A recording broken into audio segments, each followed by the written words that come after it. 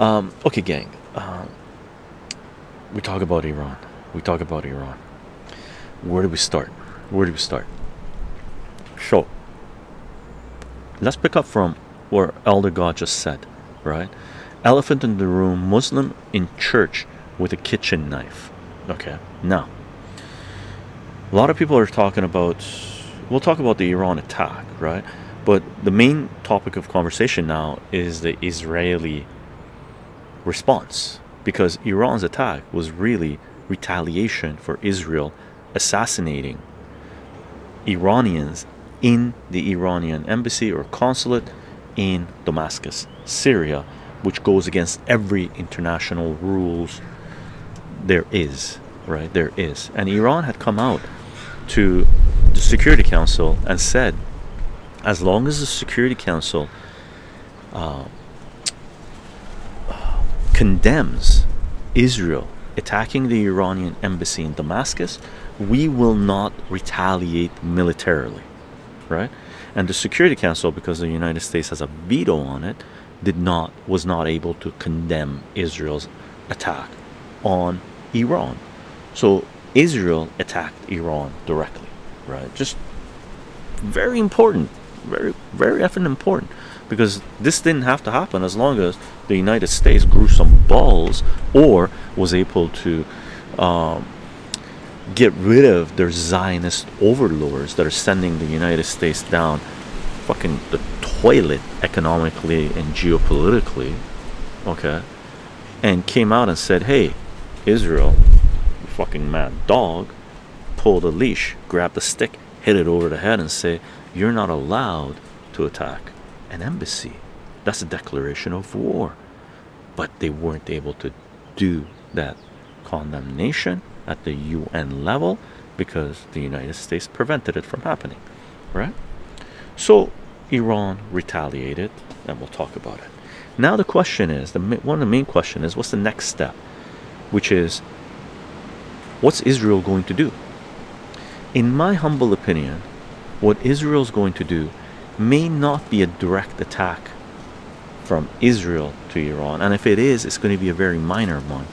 What Israel's going to do is going to do the Manchurian Candidate phone call, right? Press that button, the MK Ultra agents, and they're gonna mobilize their proxies to attack Iran, to create divide in the Western world, to create a little chaos in the world, because they do have agents around the globe in key areas, right?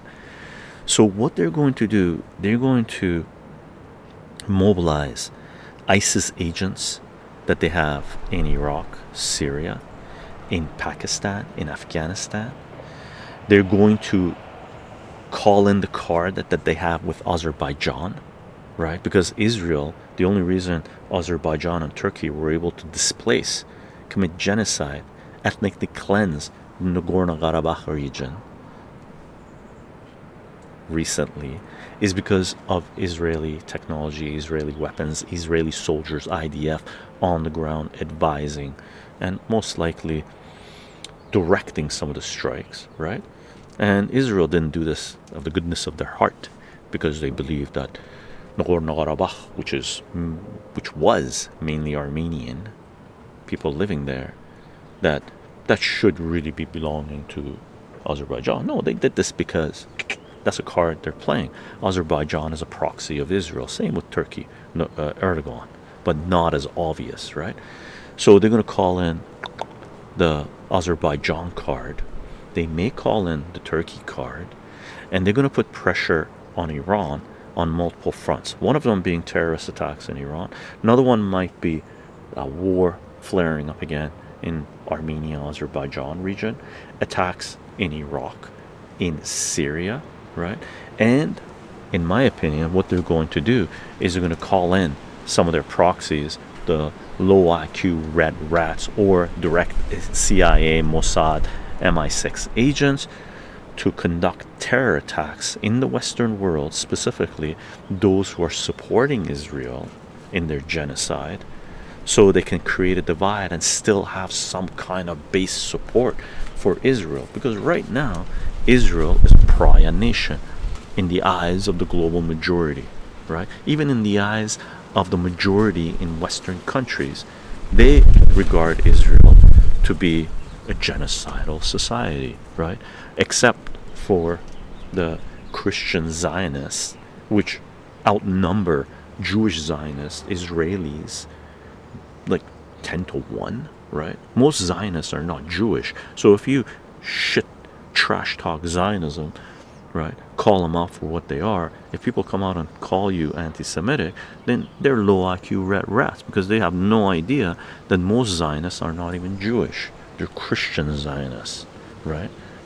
So that's what's, in my opinion, going to be Israel's response to what happened. They're going to call on the proxies, right? So expect things to flare up, and the market is behaving exactly like that. That they don't think this is died down. No one thinks this is going to die down, right?